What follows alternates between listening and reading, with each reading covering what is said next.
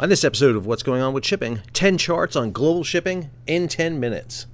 Hi, I'm your host, Sal Mercogliano, and welcome to today's episode. So, we're going to look at 10 charts from the review of maritime transport just released in November of this year on the past year in global shipping. So, went through the report, found what I thought was the 10 most significant, important charts.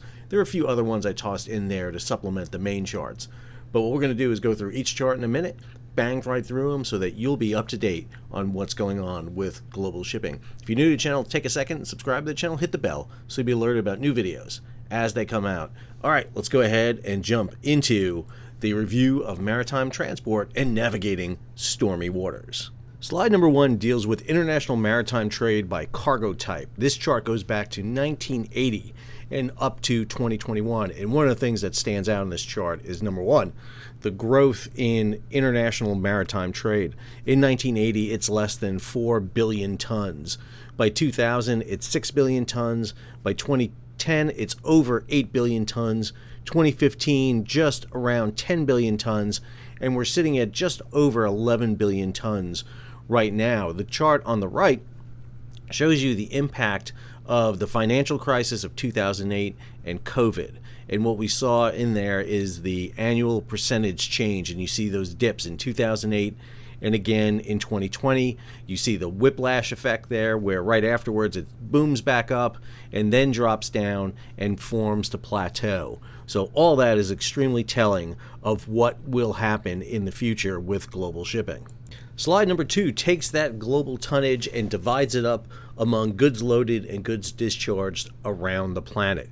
And one of the things that stands out quite pronouncedly is the impact Asia has on global shipping, with the amount of goods discharged and the amount of goods loaded, followed up there by Europe, North America, Latin American, Caribbean, Oceania, and then finally Africa. Some of the supplemental charts there are really interesting to look at too. So the roller coaster of global port traffic. One of the things we see here are those port calls per half year, and we see that dip caused by COVID, and then all of a sudden that huge spike that takes place immediately afterwards. The other is the difference in times in port for container ships, showing median hours for vessels in port. Canada has the longest, with Norway at the shortest, with the global span, basically the global average, being about 20 hours for a container ship in port. The U.S. sits there in 4th place. Slide 3 looks at liner shipping connectivity. This talks about how connected the world is, particularly through containerized shipping. And what we see here are the 20 top nations on the planet, or ports really, that are all connected together.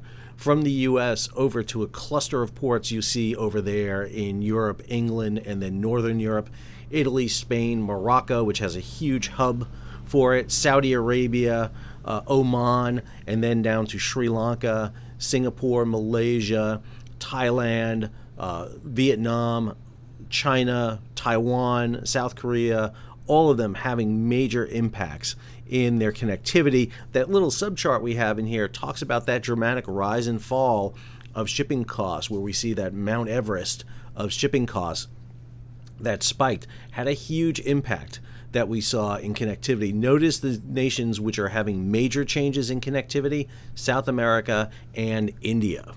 Chart 4 deals with the bulk trade. This chart, also from the review of maritime transport, looks at the percentage of bulk goods exported and imported. So when you look at iron ore, the biggest exporter by percentage is going to be Australia and Brazil, where the largest importer of iron ore overwhelmingly is China, followed by Japan, Europe, and Republic of Korea. Coal exporters, Indonesia, Australia, Russia, and the United States top that chart, with China, India, Japan, and Korea on the receiving end. You can see really where manufacturing and developing is being done around the world. Go over to grain. You see the U.S. leading grain exports, followed closely by Brazil, Argentina, Ukraine, EU and United Kingdom, and Australia, followed by Canada. And then who's importing it? It's East and South Asia, Africa, and West Asia. Finally, the tanker trade. One of the things to note is the decrease in the amount of crude oil being shipped around the world, and the same thing with clean product. Slide 5 packs a lot of data in here, and we're going to break down some of these in separate slides in a minute, but just to give you an idea on the scope of global shipping. We look at 4 categories here. In terms of shipbuilding, it is clustered within about 1,000 miles of East Asia, China, Korea, and Japan.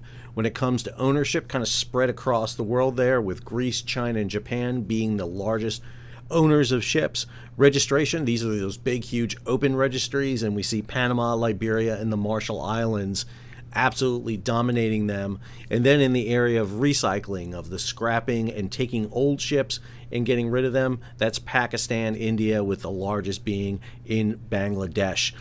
Breaking down that issue of registrations just a little bit more, we look at the top 5 registries in terms of millions of deadweight tons. These vessels represent over 50% of the world's ships, and you see Panama there in the lead, with Liberia eclipsing the Marshall Islands. That's a big change that we've seen developing over the 2010s, and now Liberia being on the top category. Marshall Islands close behind, China, Hong Kong specifically in 4th, and Singapore in number 5. If you actually add China and Hong Kong together, they will surpass Marshall Islands and actually be 3rd on the list. Of significant note, half of the world fleet is owned by Asian companies, and of the world's 2.2 billion deadweight tons of carrying capacity, 1 billion of that is flagged in Panama, Liberia, and the Marshall Islands. When we look at shipbuilding, 95% of all world shipbuilding is focused and concentrated off of East Asia. And you see 4 countries that dominate that trade. China has 44%, Korea with 32%, Japan with 18%, the Philippines with 1%, and the other 190-something countries on the planet split up the remaining 5%.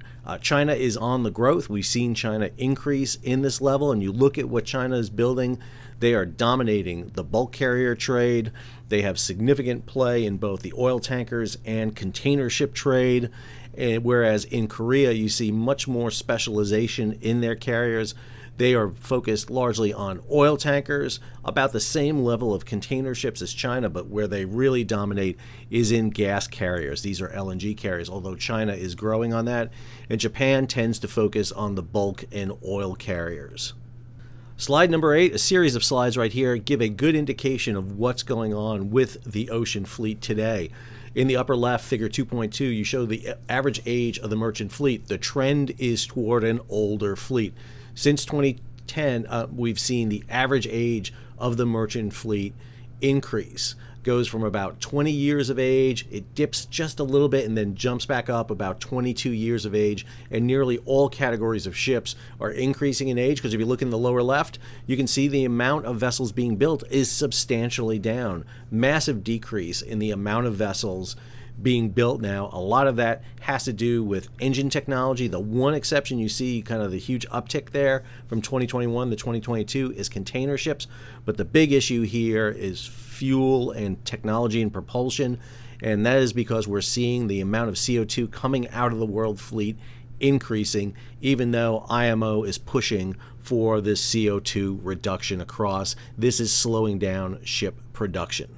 Talked about emissions from vessels. Slide number 9 talks about the issue of bunker fuel, heavy fuel oil and low sulfur fuel oil, and the monthly averages from June of 2020 to June 2022. On January 1st of 2020, the mandate went in for very low sulfur fuel oil, or your ships could still be burning the high sulfur fuel oil, but you had to have an engine scrubber installed. However, one of the things we're seeing is ports are starting to forbid and outlaw the use of scrubbers. You see right here really the peak of the difference between those costs, whereas the fuel cost was kicking right around $300 per ton back in mid-2020. The spike here is in mid-2022 with very low sulfur oil costing over $1,000 and high sulfur fuel oil costing over $700. The most recent prices, I pulled them up here, are $631 for very low sulfur, $434 for high sulfur. That's still a $200 per ton spread. That is significant when you consider that the average price was under $300 just 2 years ago. That's impacting the ability for vessels to move goods. The last slide deals with the war in Ukraine. So obviously we could not have a report on ocean shipping without talking about that.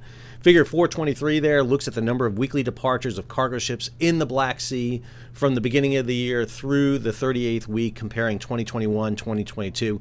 Fairly obvious where the Russia invades Ukraine in that Ukraine chart.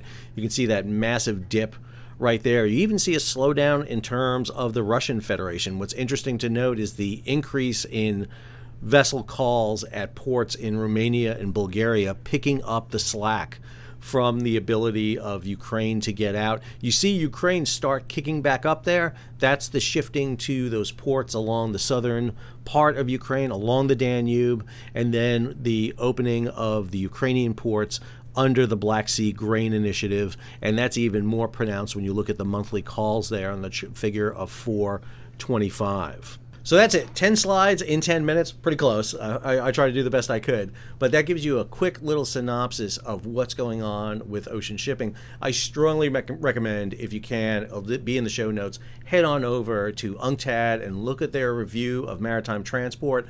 They have great resources and information out there.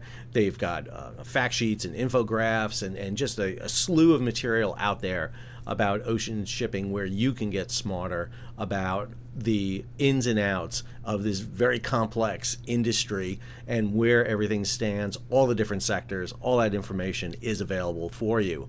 Hope you enjoyed today's video. If you did, take a moment, subscribe to the channel, hit the bell so you'll be alerted about new videos as they come out. Leave a comment, give it a thumbs up, share it across social media, and if you can, donate to the page and support it by hitting that super thanks button below, or head on over to Patreon, become a patron of the page. You can become a monthly or yearly subscriber to the page. Until our next video, this is Sal, signing off.